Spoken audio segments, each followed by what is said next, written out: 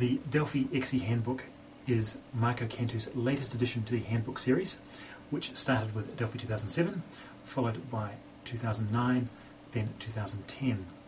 Prior to that was his Mastering Delphi series.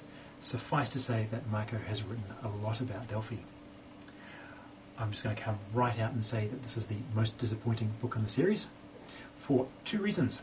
The first is that Delphi XE is not as big an upgrade as previous editions of Delphi, and the second is that there are chunks of material missing from the book.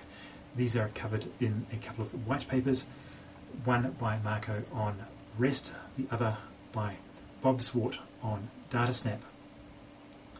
Not covering these has meant the book is cheaper and was released sooner.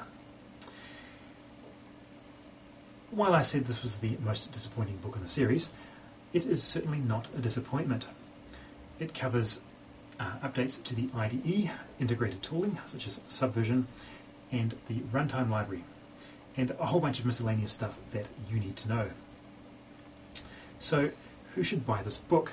Well, let's just start by saying it's not for beginners. Basically, if you've upgraded to Delphi XE, then you need to read this book. If you haven't read Marco's previous handbooks, you need to read these as well. You can get these all together in an ebook anthology, so they're all available in one place. In summary, if you are a professional Delphi developer using Delphi XE, I highly recommend you read this book. And if you haven't already, read the previous handbooks in the series. I'm Alister Christie. Thanks for watching.